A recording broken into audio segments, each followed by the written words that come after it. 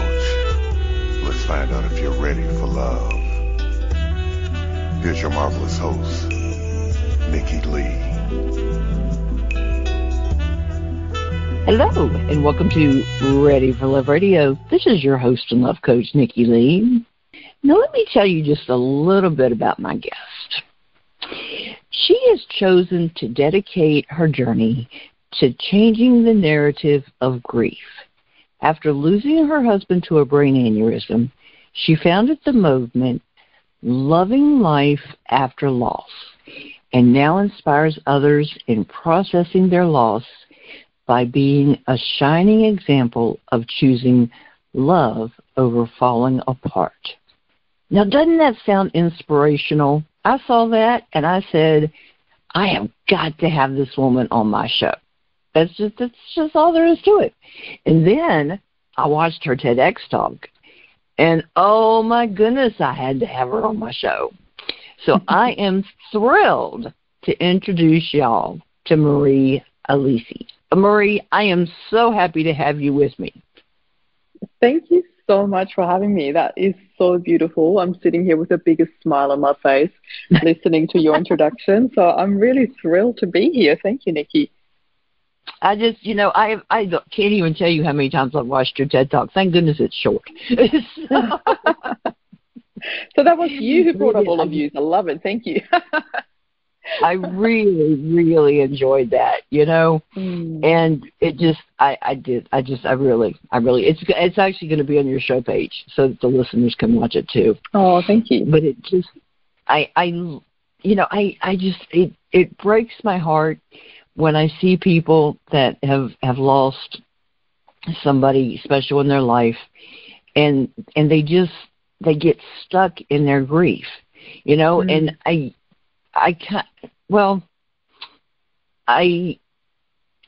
lost my mom back in 2009, and then right after I went through a really big medical emergency, I was recovering, and as I was recovering, I was getting better, and my grandmother that I was closest to was getting worse and worse and worse, and it was so hard for me to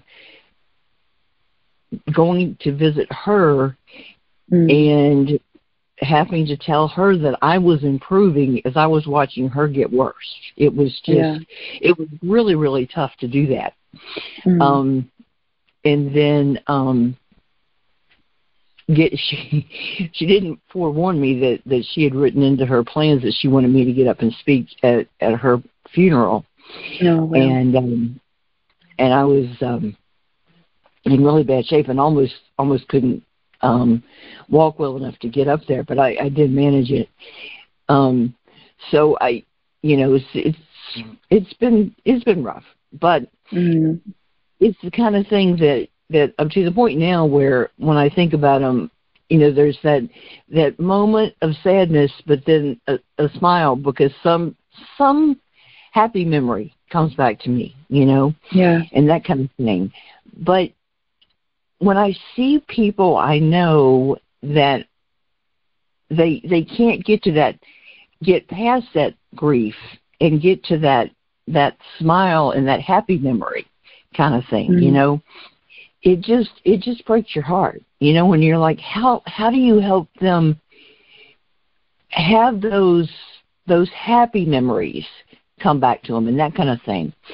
So I was so actually I sent the link for your TED Talk to a couple of friends of mine, and I said, okay, you're not a widow, but you got to listen to this message. Just open your mind and listen to this.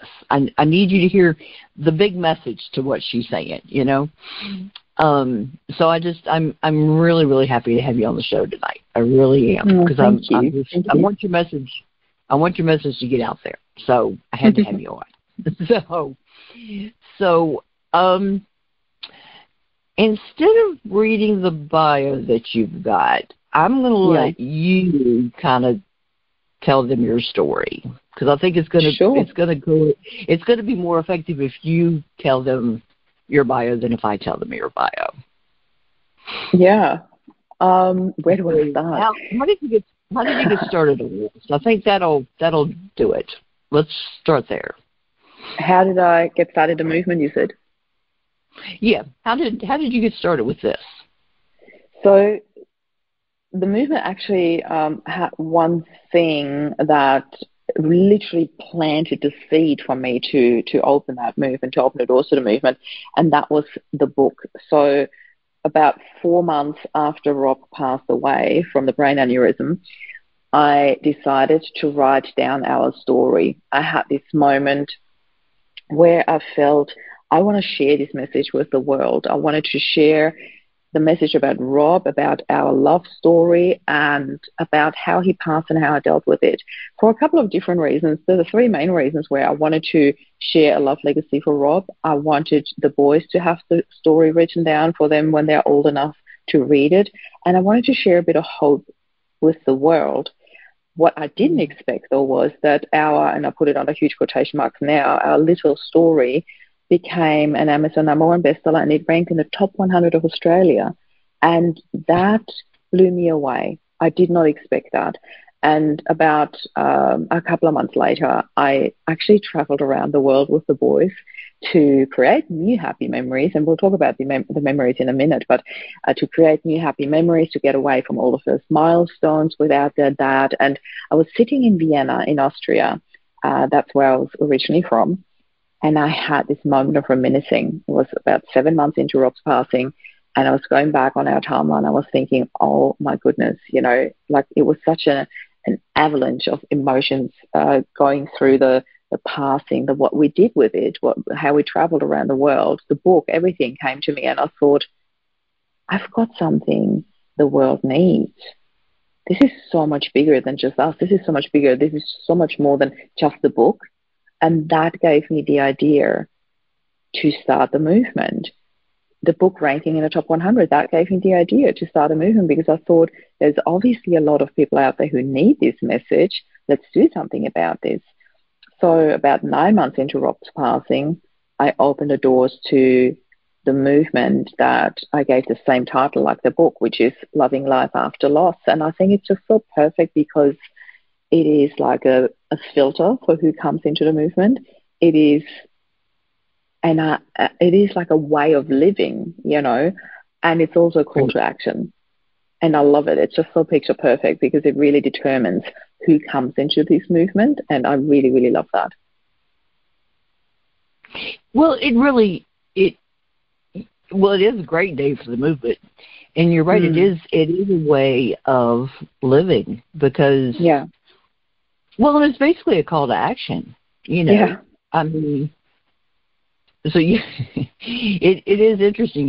You didn't foresee all that when you named the book. I'm pretty sure, but it did work out really well.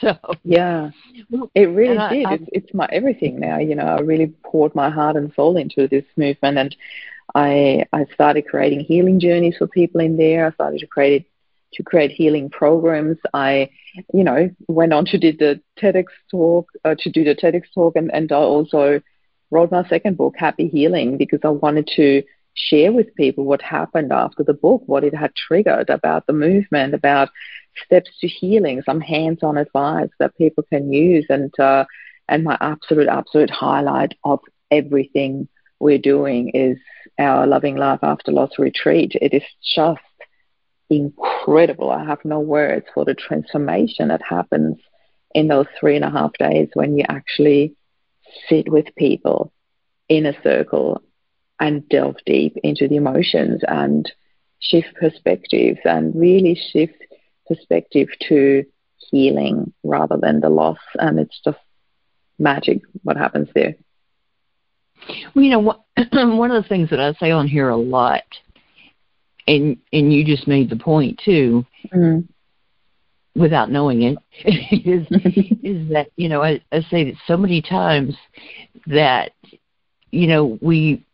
so many of us have things that we need to deal with, and it's not easy the majority of the time, but it's worth the effort to deal with them. And that's another one of those It's, so often people are, for various reasons, very hesitant to take on certain things that they need to face, they need to face, they need to deal with, they need to handle, they need to do whatever.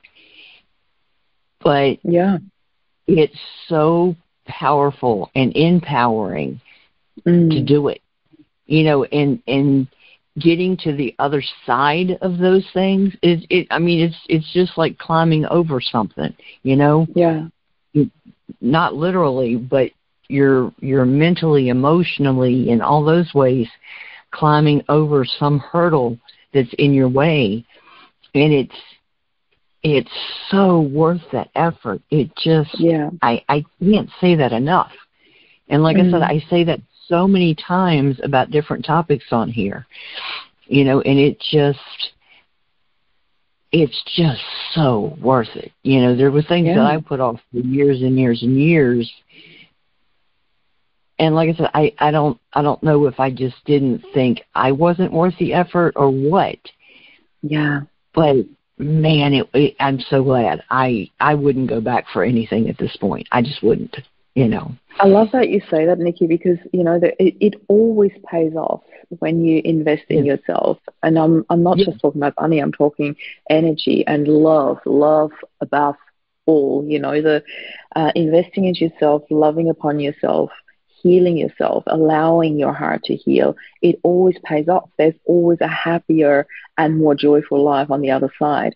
Yet in the world of grief, what holds people back is often that they feel guilt if they're happy. They feel like, oh my God, I'm not supposed to be happy. I'm not supposed to smile. I'm not supposed to love or laugh even. There's all these restrictions that they feel from society, only because society has never learned how to actually properly handle grief. There's so many cultures that really celebrate somebody's passing over. They celebrate the love and the life that person had. But we in the Western society, in the Western culture, we don't do that. We mourn, we fall apart, we are sad, we wear black, we turn the light off.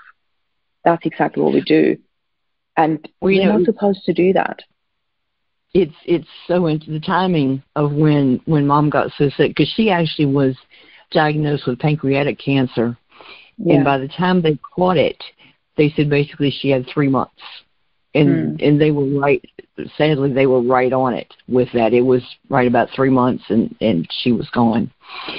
And that was right about the time I was getting into my coaching training, which is right when I started to have a whole lot of realizations that had been delayed way too long in my life. And I was getting much more outspoken and standing up for myself and a lot of things that I wish I had done 30 years earlier. And so I was trying to figure out how I was going to get through the whole grieving process. And, of course, the whole family was gathered and other friends were gathered and family friends and stuff. And, of course, they were all not happy with the way I was dealing with the whole situation. And I was keeping my thoughts to myself for the first few days. And so then I came in one day and they started to say what they were going to say. And one person in particular always thought that it was her place to tell me how to live my life. And I just was not having it that day. And I walked up and I said, okay, everybody listen up. One of my aunts is very outspoken. She's like, oh, here it comes. Buckle up. Okay.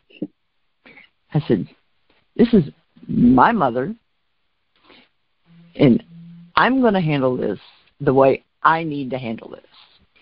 And you all can think whatever you want to think, and I don't care. You can judge whatever you want to. You can think whatever you want to. And I'm going to tune you all out because it's not your business. Not your business. Just keep it to yourself. And if you say it out loud, I'm going to ignore you. Do we all understand each other? And they all started stopping, ignoring you, and I turned around, I left. Not your business, you know? Because it's just not. And I loved when I saw in your stuff, you said, you know, working with the clients and with a whole lot of respect for their unique journey. I love that, you know? Absolutely. Because each and every one of us has to deal with our grief in our way, you know? Yeah. You know, because every single person has their own relationship with each person and has to deal with their grief and their loss in their way, you know? So I love that. I love how you said that. Thank you. But that's perfect. And there truly is, you said there's no one size fits all when it comes to loss. And there just isn't. Never, yeah. So very good. I like that. So, okay, let's start with the big question. What is so different about the way that you address grief? Let's just wow, I love this. Yes, I love this so much because, I mean, the big difference how I approach grief was that I focused on happiness. And before everybody starts to slaughter me when you're listening to this, let me explain. So don't turn it off yet. Just listen. Yeah, exactly. Bear with me. I was lucky enough that Rob and I had this what if conversation a couple of years prior, and obviously his passing was super unexpected. So we didn't have this, oh, you're dying, let's prepare for that. We never had that, and I don't even want to go into comparison because there's always an up and a downside to everything. The knowing and the having to wait and not knowing how long you've got can be super torturing, but also can buy you time to talk. The not knowing, you know, takes all that torture away, the not knowing when it's going to happen, but it also kind of doesn't give you that time to prepare and have these talks that you wish you had or whatever, you know. But Rob and I were lucky that we did have the talk a couple of years prior, and it was actually triggered. And that's a beautiful story, I think, in hindsight, if you bear to wait for the happy ending. It was triggered by a fatal accident that happened on his way home from work, and Rob had to take a 2-hour detour because it was a sort of one road through the national park, and if it was blocked, you had like a 2-hour drive around, which is a huge inconvenience for a lot of people when you're coming home from work and, you know, your wife's waiting with dinner or whatever, your family's waiting for you. But for one family, it meant that her husband never made it home. Oh, wow. You know, it's like a huge inconvenience for a lot of families, but for one family, it meant her husband never made it home. And we found out that it was a young father. His boy was only like, I can't remember if he was a half-a-year-old or 1.5 years old, but really, really little.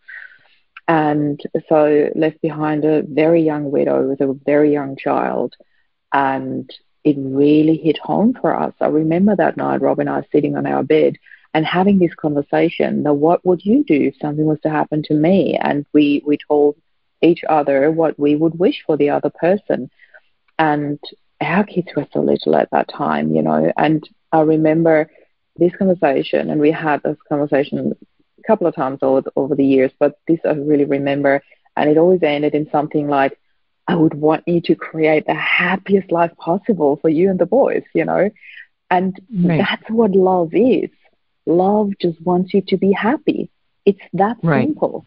Is it easy? No, not at all. But is it simple? Yes, it is that simple.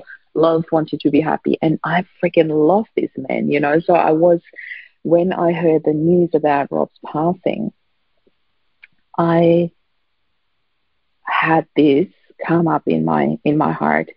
I want you to take the boys and create the happiest life possible. And in that very moment, when I sat in my living room having to share the news with my boys, it was the hardest thing I ever had to do. Yet happiness became my North Star. It became my lighthouse in that darkness. And I didn't know how to get there, but I knew my direction. And that direction was life-saving for me. I knew where I was going. And in one interview I shared once, where this gentleman asked me, did you ever escape? Because his podcast was about sobriety and, and I said, yes, I escaped into happiness. I escaped from this whole darkness and heaviness into happiness. And does it mean that I never grieved? Oh, boy, not at all. I did grieve. I did grieve along the way. I did grieve in between. I did grieve underneath all that happiness. I had to learn to allow happiness to re-infuse my heart. It was not a flick the switch. Oh, one day my husband died, the next day I'm happy. Not at all. I had to learn to allow joy back into my life, into my heart, into my mind. And it felt hard at first. I remember a moment in our kitchen, actually. There was this one song that I always sang to Rob, and that is Love is in the Air. I love that song. I still think of him when I hear it. And I sang it quite frequently. I always sing when I'm happy after my kids. and I remember that moment. I can't remember how many weeks or months it was after Rob passed, but I remember that moment when this song came up in my mind and I started singing, and instantly my voice left me. Instantly I deflated, and I felt I had no strength, no energy, no passion to sing this song. And my mind clicked in and said, you're going to sing this song, girl, and you're going to sing it with as much enthusiasm as you possibly can. And I sang it, and I did definitely not do a good job that day, but it was such an important moment. It was such a key moment in my healing journey to decide, to choose, to do. And I needed that. I needed to allow myself, even though there was tears when I sang the song, and even though I would have not wanted to stay on any stage singing that song, but I just am glad that I did. It was a key moment in my healing journey. It was that opening that door, even though it was a very heavy door to push it open, to allow that joy back in. And yeah, I'm singing again now. That's all I can say. Right. Yeah. Interesting. Well, that's like, it was an interesting point that you made in your talk about support groups and how they become a competition. And that was such a good point. And I've noticed that in a couple of support groups that I'm in, that, you tell your story, and it's like it's not everybody, but certain people seem to have to one up everybody. It's like you share your story, and then some people feel like they have to, but theirs is worse. I just have to say this because I just realized I didn't completely finish off your question with what's different. That is the exact thing. When I said to you, I focus on happiness, and when I started the movement, I want to teach people how to do this because, as you said, when I look into other grief support groups, and I'm putting support under quotation marks here, I hardly ever find real support in there. I mean, I get it. For some people, you feel supportive when they can just share. But the real support is missing. I'm listening to you. I've got you, and I can show you how to shift it for you. I'm not pushing people to heal quicker than they're ready to. That's not the issue. That's not the point. That's not my go-to. But what we offer in Loving Life After Loss is we hold space for people. We shower them with love and support. And when I go into other grief groups, there is that comparison battle at its finest, how I like to call it. That's how I call it in my TEDx talk. Because there is this, whose husband was younger, who had more kids, who had younger kids, whose kids weren't even born yet. And that is not helping us heal. That makes it actually worse. It makes you feel like if you're one of those where your husband might have been 2 years older or might have been a little less tragic in the way he passed or whatever, it completely invalidates your pain. Your pain is still your pain. Your story is still Right. your story. You still need space to grieve and to allow it all out, to sit there and start bawling if that's what you need, but also to sit there and start laughing and be okay with it without having to feel guilty. You know, there is no Right. black or white, but that's exactly it. It's such a perfect example because the world likes to paint grief just in black, but there's a lot of white and there's a lot of color in between as well that people tend to forget or neglect or make you feel guilty about. I mean, right now you can't see me because we're on radio, but I'm wearing bright orange today, you know. It's Harmony Day. Come on. It's just, you know, life's there for the living and we are supposed to enjoy life and love life. And yes, adversity can kick us to the curb and can just really, really throw us this curveball that is hard to catch in the moment. Yet adversity is nothing else but a redirection in life. It's not the end of your life. Right. So that is often really hard to digest because people feel like, well, what are you saying? It's like, you know, it's just, no, there is no just in adversity. I totally get that, although I just used that word for it. But I do understand the heaviness of it. I do understand the vastness of it. Yet we can use that vastness and create a new direction for us, or we can use that vastness to completely disappear and drown in it. And Right. I know what I want to choose. And that's why one of 1,000 reasons why I started Loving Love After Loss. Because that's what where I want to be. Yeah, I've got a support group that was a huge, huge help to me for a long time. As well, I was learning a lot about a condition, and as long as I was learning, it was really helpful. But then I started you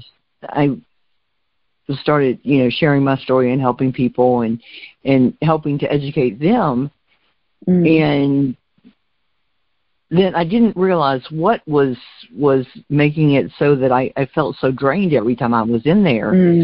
But that's what the situation was. It was people trying to one up each other, and it's just exhausting.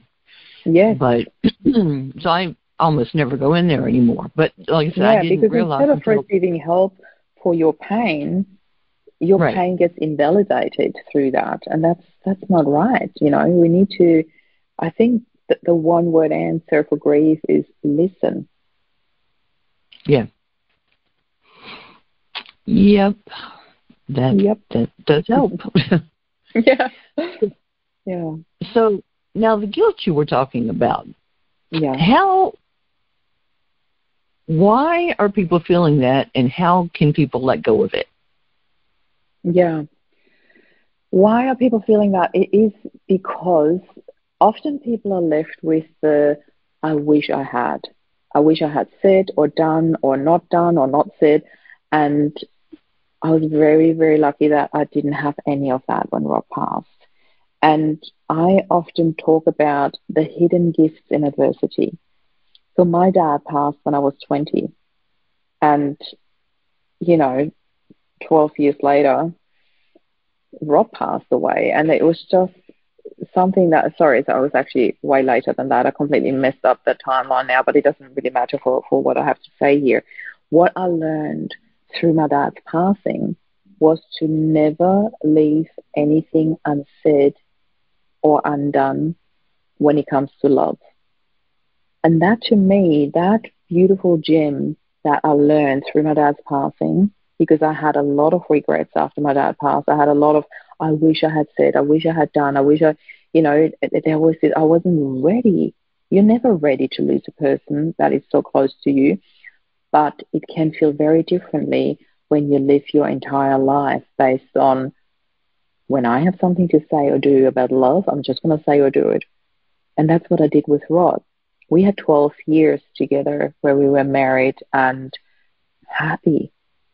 We just always told each other. I think there was not one single day since I met Rob where I didn't tell him that I loved him. And that's what I did with Rod. We had 12 years together where we were married and happy. We just always told each other. I think there was not one single day since I met Rob where I didn't tell him that I loved him. Probably not in the first couple of weeks, but, once we started saying it, there was not one day where I didn't say it to him, because not out of fear, but because out of that, I'm going to burst if I don't tell you. I've got so much love in my heart for you if I don't tell you all the time, And he was the same. He would rave about me. He would put me on a pedestal all the time. Like, I had so many workmates come up at the funeral going like, you've got no idea how often Rob would rave about you at work. I constantly heard Marie this, Marie that, and the boys. And he was such a family man. He would always talk about you with so much love in his heart and so much respect. It was so beautiful and inspiring for us. So here is the guilt often comes from, oh my God, I did this and I wish I hadn't, or I said this and I wish I hadn't, or I wish I had told you how much I love you, or I wish I had told you how sorry I am for X, Y, Z that happened. And that guilt, and here's my absolute shortcut, because obviously, some people go to therapy for years to work through their guilt, but here's my shortcut version. I want to recommend the book to you. It is called Dying to Be Me by Anita Mujani. And I am more than happy to share that link with you if you want to, but it is just really, please Google that book, Dying to Be Me. And there is a paragraph in there. She had a near-death experience, and obviously she lived to write the book and share her story, and she's still alive today. And there's this moment where she describes how it was on the other side, where she stood on that sort of portal, how she describes it, where she had to make the decision to stay there or come back to life, basically. And that love, that unconditional love and peace and all-knowing and understanding, she said it really infused her.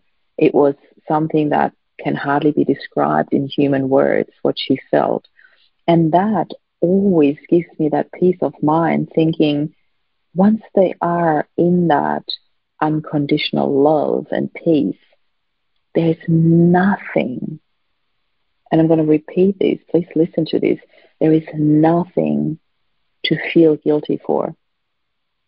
This is just our human experience, our human projection, our human restricted way of thinking. You are allowed to let go of that. You are allowed to feel joy and love and happiness, because that is what we are here for, to learn how to do that despite adversity. So that really gave me a lot of peace and comfort. And then, of course, the number one thing, because I can hear so many people listening to this now going like, so how do I just let go of this? So how do I just let go? This is a question that has been bugging me for decades, until I learned how to just do that. Because when I first dealt with that, there is no just in letting go until you know how to do it, and then it's easy. It really is. It becomes so easy once you get it. And to me, I'm going to share the shortest and simplest version, because it is always a lot more complicated at first, but once you peel back the layers, it really comes down to that one simple fact. And I'm going to share the analogy with the monkey, because everybody can relate to that. You know how you trap a monkey with a banana? Right. You put a banana in a tree that's got a hole in it that literally is just the size of his fist, and he'll grab the banana and he's going to be jumping and screaming and doing whatever he can, but he's not going to let go of the banana. That's how you trap a monkey, because that's right. He can't comprehend that he needs to let go of the banana. He can't fit the banana through that hole. That's just the size of his fist. So that, to me, was my analogy. I'm trying to just let go, but I can't let go of the banana because I want that banana, So I'm sitting here with my hole in the fist, my fist in a hole, sorry, and I'm screaming and jumping and wanting this. And then all of a sudden, somebody comes and brings this gorgeous bowl full of fresh fruit, of the juiciest strawberries, bananas, mangoes, papayas, you name it. You put all the fruit on there that you want for that monkey. Do you think the monkey is going to think for a split second, how do I let go of that banana? Or is he just going to jump for that bowl of fruit? He's just going to jump for it. Yes. And he's going to sit there later on not that he would because he's a monkey, but he'll get the analogy going like, oh my God, I let go of that banana and I didn't even notice. And look how simple it was, because you didn't think anymore. You shifted your focus, and that is the key element here. He shifted his focus, and we can all do it. If a monkey can, we can. Do you know what I mean? We can shift our focus to who we want to be in life, how we want to live our lives.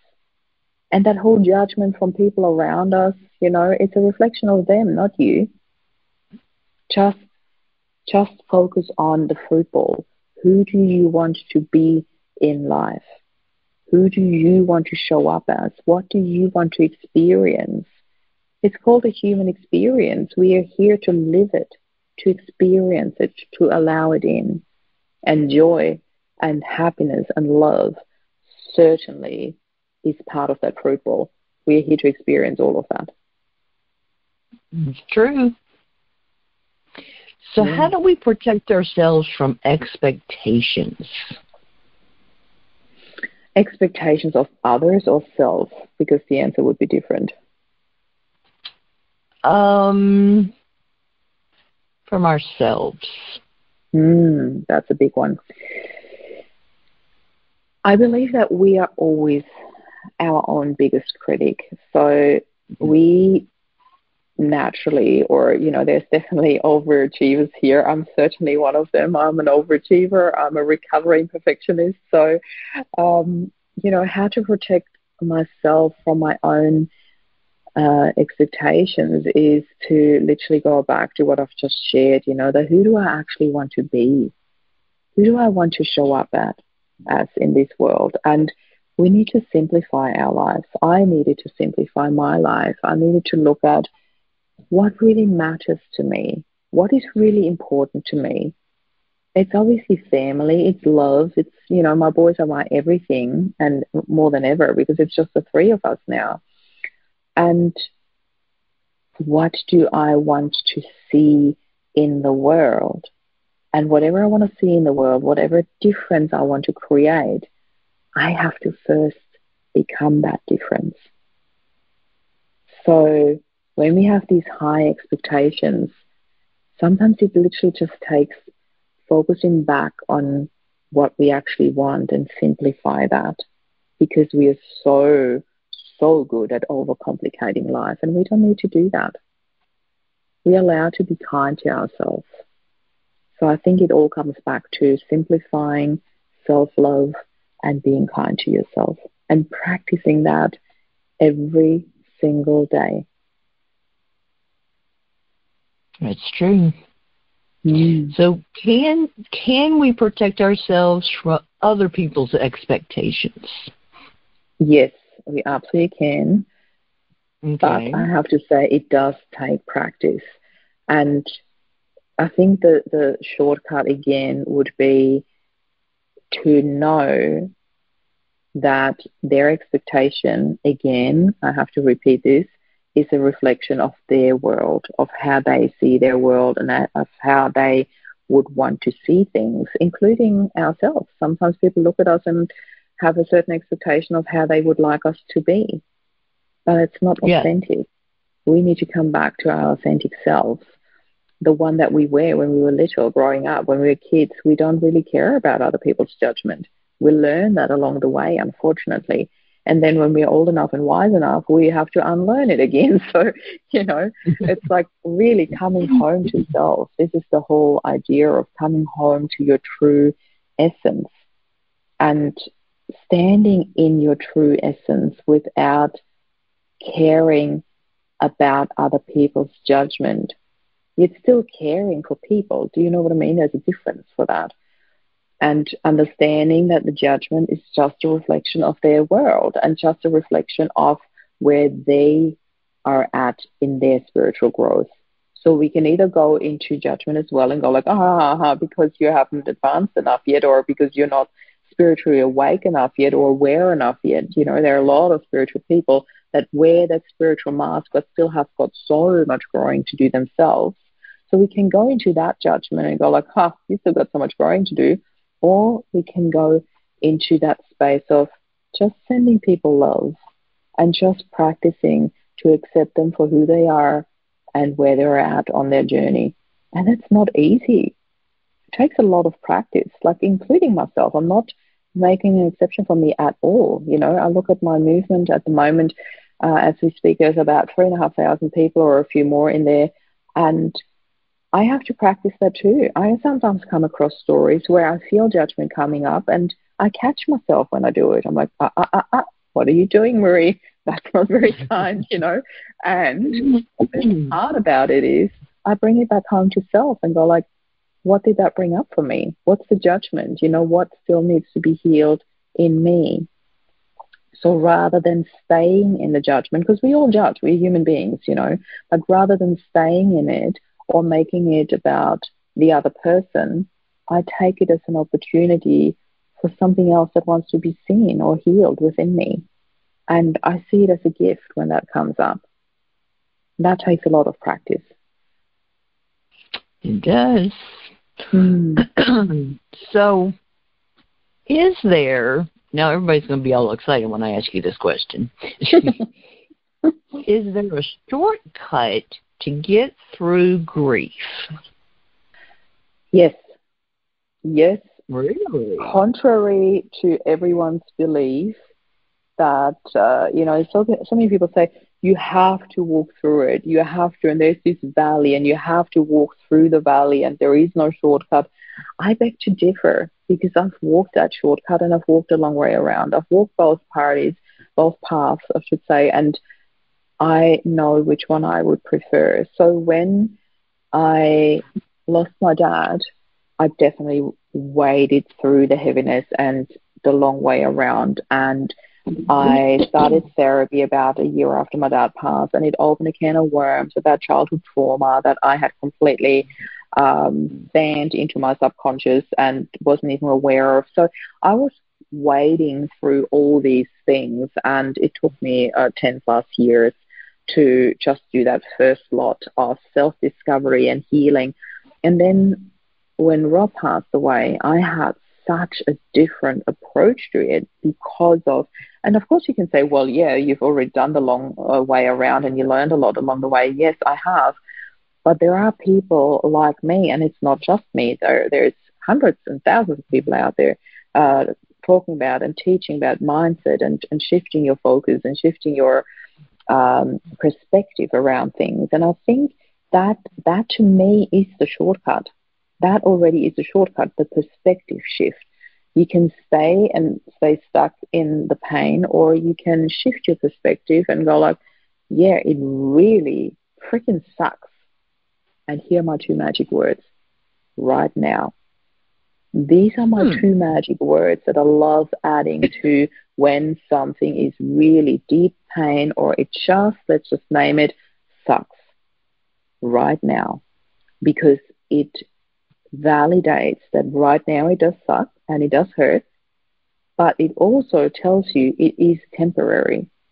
And there is this, okay, where do I want to be? And the more you ask yourself, this is the shortcut, the more you ask yourself, where do I want to be? Who do I want to be? How do I want to feel? Instead of this right now, the more your focus will shift to that, the more your attention will grow on love, on whatever it is that you want to attract into your life. And I'm not just talking intimate love. I'm not just talking intimate relationships. I am talking universal love, love in general. There is so much love in this world. It's all around us. It's our universal and eternal power source. And you can plug into it at any given moment, even and in particular in your deepest grief. That's where I would recommend it the most. Yet it is scary. It is scary to allow love back in, even just in the form of friends, because you have just lost such a deep love that your brain instantly goes to fear. Well, if I allow people in there, what if I lose them, you know? So it's a constant shifting that, acknowledging that, embracing that fear, and really doing that inner work, the inner child work and the shadow work. You know, there's so much to do and to embrace, and you can embrace it or you can push it away. So that is the shortcut or the long way. You can embrace it or push it away. To me, embracing is really where I go these days. And yes, it took me the long way to get to the shortcut, but I have the shortcut now, and I want to share it with people. And yeah, I love it. Well, but see, sometimes it takes the long way around to find the shortcut, but then you got the shortcut for next time. So yeah, exactly, absolutely. This is actually really funny that you say that, because my dad was he would always talk about, oh, there's a shortcut, but then it was the long way around. And it was such a running gag in our family, because it constantly happened that my dad, we went on a hike somewhere, it's like, oh, there's a shortcut, and then it was the long way around. And it's really funny because it's such a reflection of what actually happened. Me grieving my dad was the long way around. And now, the way I deal with grief these days is definitely a shortcut. And I know that some people might frown upon that and go like, but why would you go the shortcut? Why would you have to do this properly? Well, says who? And who says this is not properly? Just because I turned towards happiness a lot earlier than people would have expected it, to me, that was honoring Rob. That was honoring what he wanted for us. That was honoring what I would have wanted for him if it was the other way around. That was honoring our love, our decision, our space that we had, the love and connection that we had built, rather than drowning in the sadness. Of the right way. Exactly. You have a different perspective of the right way. Yes, and everybody is allowed to do it their right way. I'm not saying my way is for everyone. Exactly. Yeah. Okay. So does your service work for everybody? No. Okay. But my service works for everybody who wants to heal. Interesting. I like that. Okay. Is that for everybody who wants to heal or is ready to heal? Or both? Both. Absolutely both. This is really the only requirement that I have for people. Because sometimes people come to me and they start working with me, and then I feel a resistance. And then I always say to them, it is okay if you need a break. You don't have to do this. You came to me to help you. And I literally do ask them, do you actually want to heal? And it is not to have a go at them at all. It is such a valuable question, because sometimes people then realize it's like, oh, no. I actually just found that no, for whatever reason, I'm not ready to do this yet, or I don't want to, or I needed to see that no to realize that I can shift that to you know what? Yes, I do want to heal. I just didn't realize that I was holding myself back. So It is a really, really valid question to ask. Do you want to heal your grief? Because a lot of people are stuck in that belief that society teaches. You are supposed to grieve. You are supposed to be sad. You have to wear black. You have to. And I'm like, according to who? Who makes the rules? If I just look at Rob and my rule, go live your life and be happy, That's what I would have wanted for him from the bottom of my heart. And I knew that that's what he wanted for me, because bringing it back to that, because love is simple. Love just wants you to be happy. And I truly believe that that is an absolute universal statement, no matter your background, no matter your beliefs, your spiritual beliefs, your religious background, cultural background, love just wants you to be happy.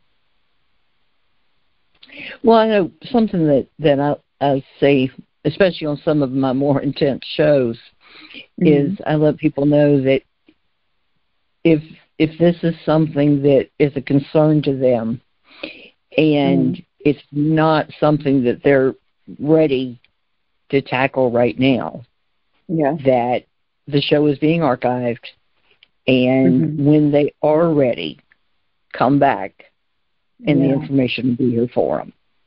Because I know very well from my personal experience, there were things that I've covered that there were times when I needed to hear this 20, 30 years ago, but I wasn't ready.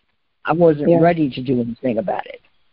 Oh, and you know what? Any advice like that, and I'm very aware of that, and that's why I want to say this here as well. And I couldn't thank you enough, Nikki, for saying that. You know, if you're not ready to hear this, that's absolutely fine. There is no judgment, and please, there's also no expectation from my end. I don't want to press any expectation upon you that you need to do this my way. Not at all. This is my way. And a lot of people who love it come and want to work with me.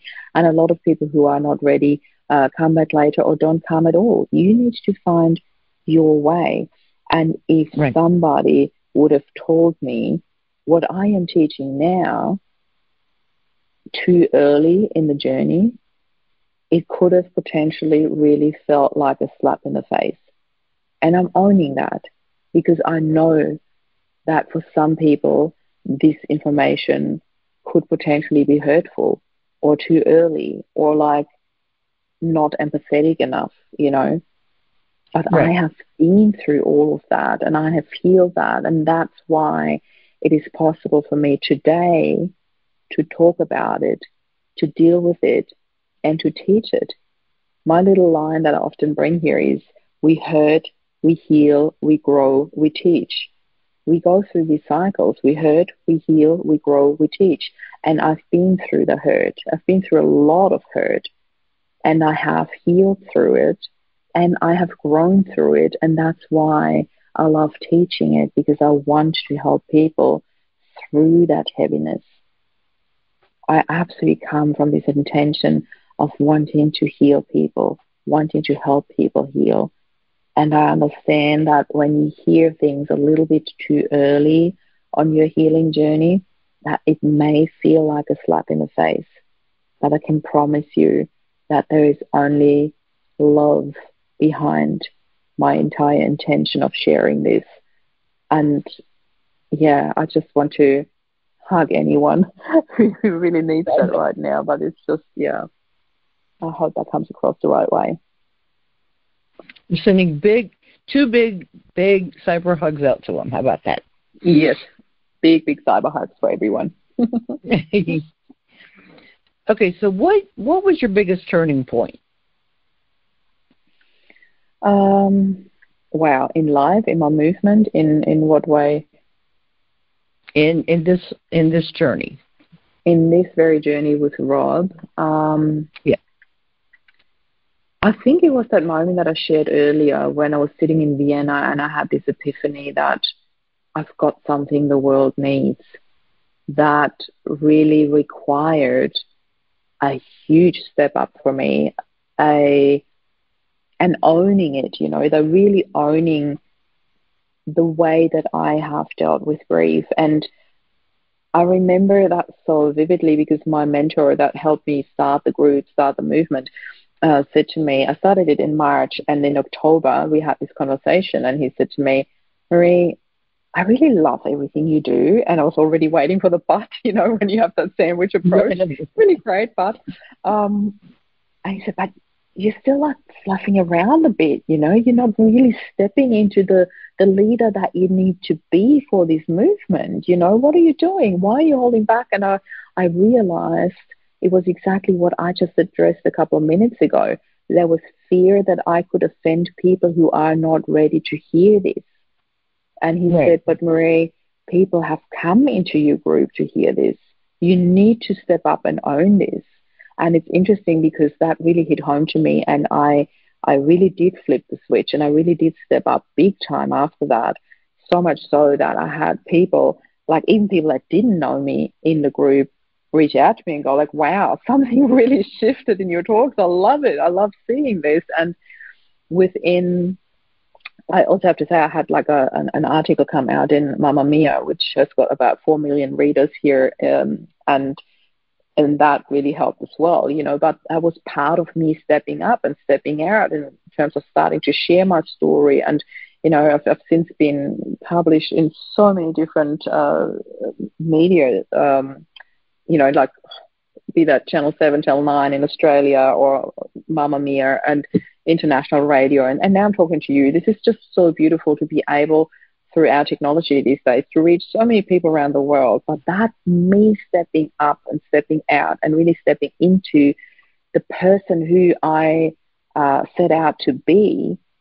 It doubled the numbers in our movement within 2 months of that. It was incredible. It really, really shifted something. And that's what I want for anyone, to find that turning point within you that allows you to shift. And there's not ever only one turning point. That one turning point triggers that growth, and then the next turning point happens, and so forth. But this is definitely one of the biggest ones in my journey, was the moment in Vienna when I thought, wow, I've got something the world needs. I need to share this. Hey, believe it or not, I got an email right about 10 minutes before we got on here. And there was a quote in it that said, when faced with a loss, it is no use trying to recover what has gone. On the other hand, a great space has been opened up in your life. There it lies, empty, waiting to be filled with something new. At the moment of one's loss, contradictory as this might seem, one has been given a large slice of freedom. Wow. I literally had goosebumps when you read this to me. And I love, love, love that you share this, because that's exactly what I talk about. So often, grief language is a huge, huge thing that I talk about all the time. And one of them being, people so often use that phrase, there'll always be a hole in my heart. And then there is this sadness and the deep emotion. And I don't use that language. For me, and please feel the difference when I say that, is there'll always be a space in my heart for Rob. And that's exactly what you just shared. It opens up a space, and that space wants to be filled. And this is not about replacing, it's filling a hole. It's not replacing with something. I know that might sound like, well, potato, but there is a difference. There is a difference if you think about replacing. You cannot replace a person that has passed, but you can fill a hole. You can. So you just need to think about, what would you like to fill that space with? Whether that's be time, emotions, your mental space, mindset. You can think about, this is coming back to, what do I want in life? What do I want to see, and who do I want to become? I saw that. And the timing was incredible. I could not believe. Absolutely divine timing. Love it. I will send that to you. And yes, who said it? I had to share that. That was too perfect. So you want to let the listeners know how they can find you? Sure. mariealessi.com. So it's just super simple. My first name, my last name. You'll definitely see it in the show notes as well. Or even if you just Google my name, or even just Google Loving Love After Loss, you'll find me everywhere. I've got luckily some great people working in the background for me, and it's just amazing. Please reach out to me. Connect on LinkedIn, Instagram, come into our Facebook group, connect via the website. It doesn't really matter. You'll find so much on the website, the free resources, our Facebook group. You'll definitely find this interview here as well. Once Nikki shares the link with me, I'll definitely put it up, and just feel free to get in touch. I'm a real person. You can just book a call with me, and and we sit and chat. And I'd love to get to know you. I'd love to hold space for you. All right, sounds good. And I will have the replay on my website, and I'll have your links and all the information and all of that. It will be on lovecoachjourney.com/life after loss. Let's do that. That'll be a good skipping the loving. I'm heartbroken now. The most important part, but that's okay. Yeah, okay. I'll put the whole thing. It'll be Loving life after loss. I'll put the whole thing. See, I even abbreviate it. I always go LLAL because it's just so much faster. Because it is a long title, I get it. But yeah. I like alliteration too. I'll put the whole thing. All right. Well, I'm just so glad you were here today. Oh, and her TED Talk will be there. You must go so you can see her TED Talk and see what started this whole thing and got me to have her on. Thanks so much, Nikki. And we'll have to find. She'll have to come up with something else so I can have her back. Well, thank you very, very much for being here with me. And thank you so much for having me. All right. And listeners, I'll be with you next time on Ready for Love Radio.